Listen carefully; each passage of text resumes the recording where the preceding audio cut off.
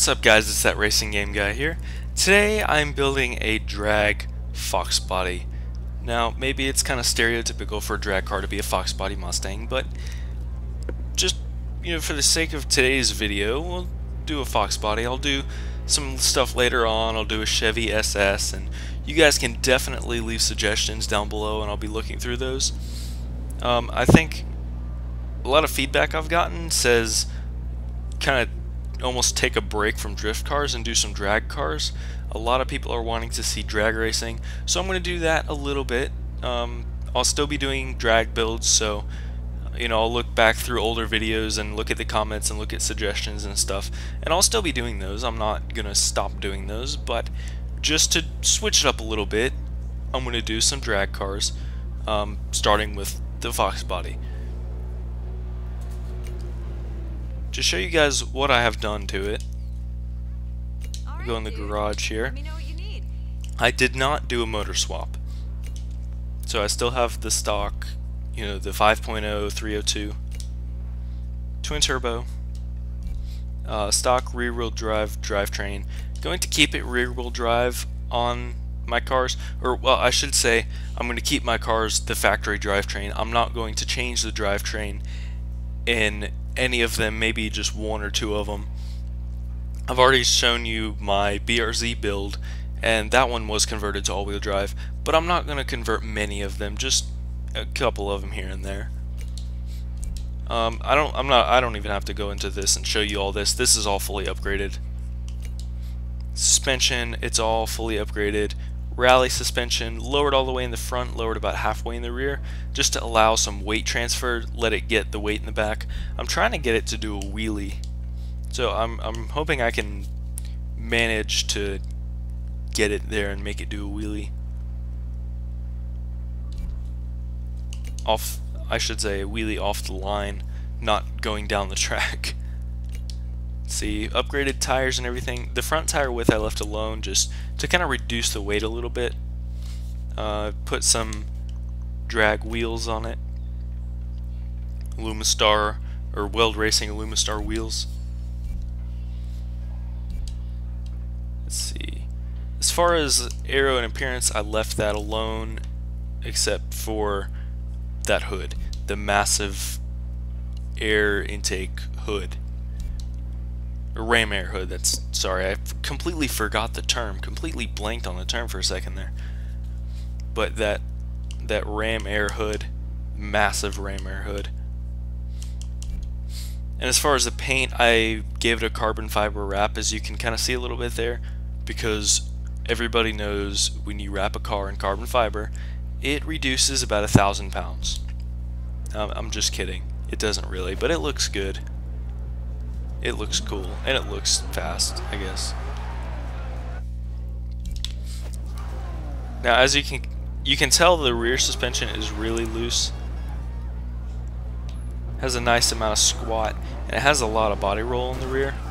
Oops. That's why you don't turn around while you drive forward, typically. But what I'm going to do is, I'm going to take it, and I might go back and do a motor swap here in a second, after I see what I can get it up to. But I'm gonna go to this far end of the airport here, because the speed trap is there.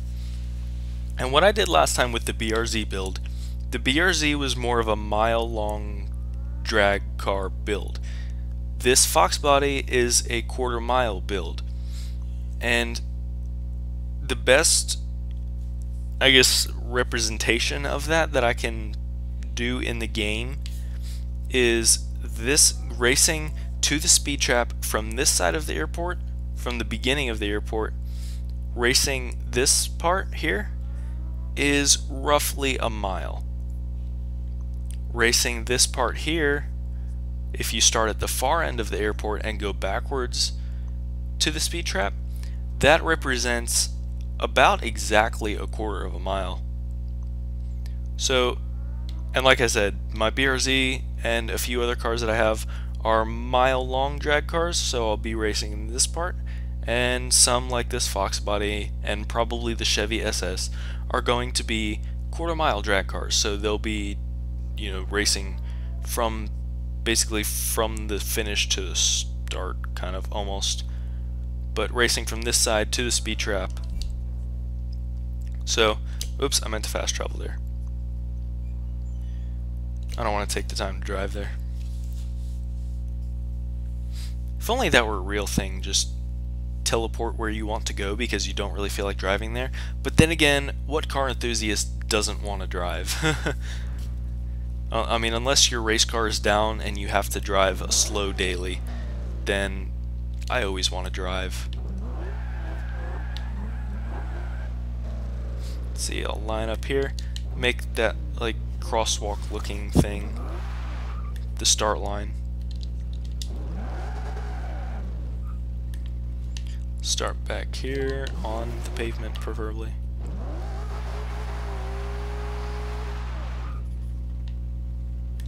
A little bit of a burnout to warm the tires up. I don't think it actually does anything in the game, but oops. Just to make it a little more real, just to have some fun, do a burnout, because this car rips burnouts so easily. Alright, not gonna launch in reverse. People have done that and it's embarrassing. Alright.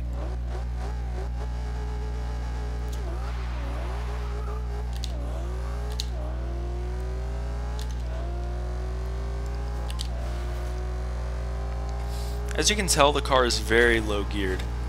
So I finished at 127, 128. And the reason I know that that's about a quarter mile is because realistically that's about what this car would do. Is about a 130 mile an hour quarter mile. But I'm gonna see if I can't adjust the tuning some and get it maybe to about 135.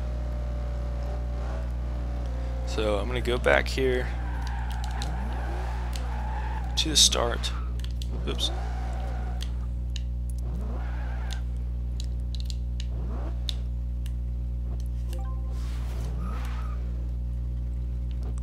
It's so hard to kind of inch this car forward in the game just because there's so much horsepower. Alright, let me adjust the tuning some in here. See, I got tire pressure set like this. Gearing, as you see here, I turned up the final drive. I put the rally suspension in, I'm sorry, I did put the rally suspension in it, but I also put the rally transmission because the launch was a lot better than the race transmission. I don't know why that is, but it was, so I said, hey, I'll take it. So this is the rally transmission, and I turned up the gear ratio, the final drive gear ratio from, it was a 4.4 or a 4.5, turned it up to 4.9. Let's see, my 0 to 60 is slower than I would like it to be, but it's not too bad. I wish there was a drag tire compound in Horizon 2 like there is Forza Motorsport 4, but I may go back to Forza Motorsport 4 for a little bit and make some drag cars there, just because it is a little bit easier to make a drag car, and there's also set quarter mile drag strips where I can actually time the car and not just judge by speed. Now this car finishing a quarter mile, if that actually is a quarter mile, this car finishing the quarter mile at 130 miles an hour, it would be in the 10s, roughly. 10s, maybe 11, maybe low 11. So that's, that's about like the realistic time of this car. But unfortunately, unlike Forza Motorsport 4, I have, and hopefully Forza Motorsport 6, we'll see when that comes out in September, but unlike that game, unfortunately, I can't time the car in this. I mean, I can do like, I can count it off and say, 1001, 1002, but that's not that accurate. But I'm gonna go ahead, see if I can loosen this up a little bit. Maybe I want it to do a wheelie really bad. Really want to see it do a wheelie. I'm gonna stiffen up the front a little bit more. Alright, I'll raise up the rear a little bit more Maybe get a little bit more weight transfer in the rear, hopefully.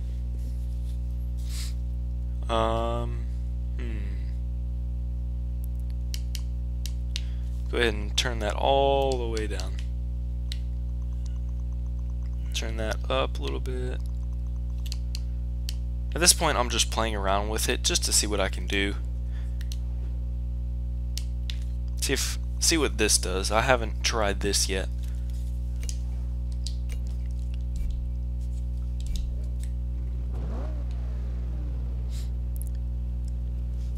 That car really leans forward. Looks awesome.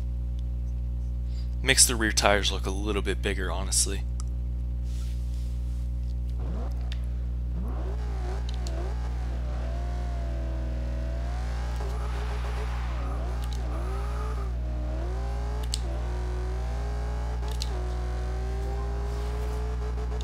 Well, I went oops. Alright, now that was still climbing pretty fast. Now, I messed up on that run. I'm not pleased with that run, so I'm going to go do another. You can really see that squat more when you accelerate. I love the look of that. Being really big into drag racing myself, I absolutely love watching a car do that.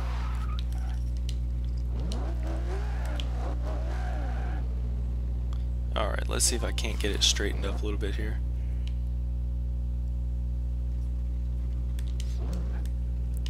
Alright, that's pretty good. Pretty good start on the line there.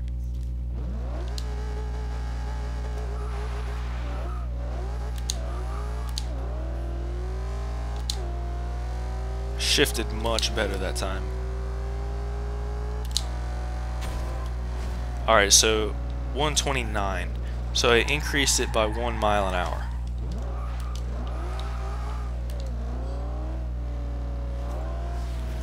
Need more traction though. I have good traction after first gear, but first gear the traction is terrible. So maybe if I raise this a little bit, it might be a little bit too low, which sounds kind of crazy, but it can be a little bit too low, so maybe 20 psi instead of 15 will help. Maybe if I turn this down just a little bit, not enough to actually affect the simulated acceleration time. So let's see how far I can go, how low I can lower this gear without actually affecting the simulated 0 to 60 time. 0 to 60 or 0 to 100, because I'll need both for this. Lowered it quite a bit. See, when you have a higher gear ratio like that, you spin tires easier. Let's see here. I'm actually lowering that 0 to 100 now. So that's a plus. Whoops. See, if I can keep that 0 to 60 where it is and lower that 0 to 100 under 7 seconds, that would be great. But I don't think I'm going to be able to. See, 3.7, 3.58.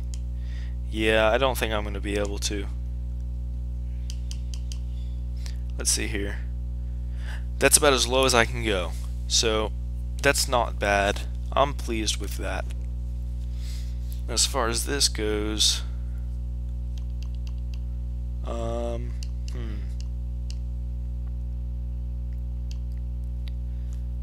don't think any camber in the rear would help. Oh, it did help the 0 to 100.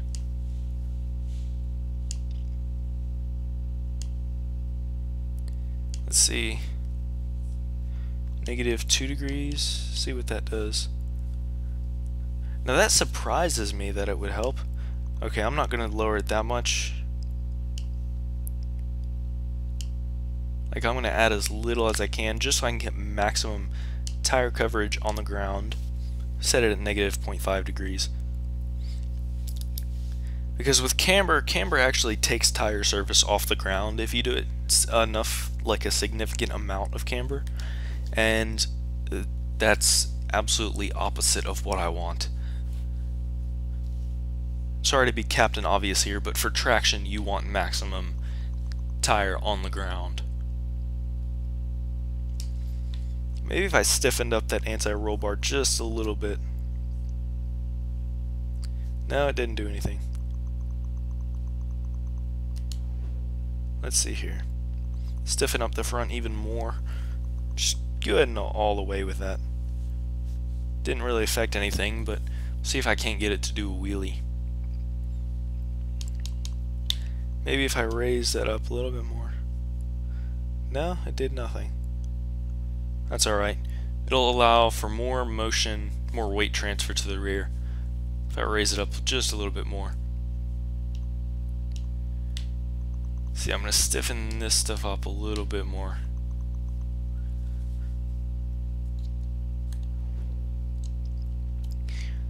I might go back and do downforce parts.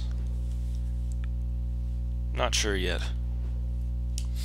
As far as this goes, let me see what this does. This doesn't affect that at all.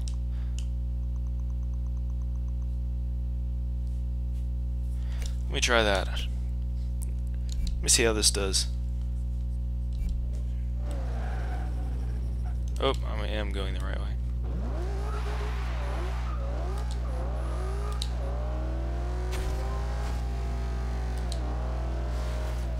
Gets good traction.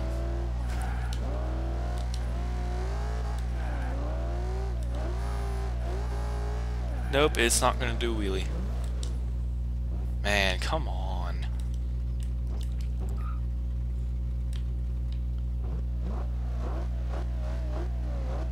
Alright.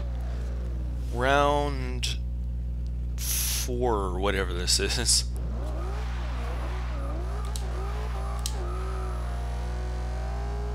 Wheel spin almost through 3rd. Not happy with that shift out of 4th. Not happy with that shift out of 4th at all. But I did raise the time a little bit. I don't think I'm going to get it to 135 on this motor with playing with the tuning. I'm going to do one more run like that and see if I can't get it above 130. Then I'm going to go do a 7.0 liter V8 swap.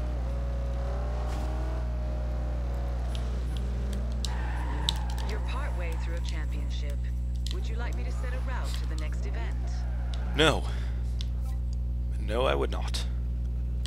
I am in my own event now. Alright. Oops. A little too far. That moment your car has so much power that the idle breaks the tires loose. Alright, let's see here.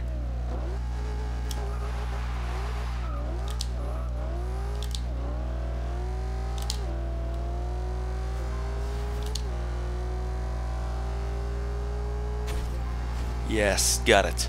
Okay. I'm pleased with that. It's not bad.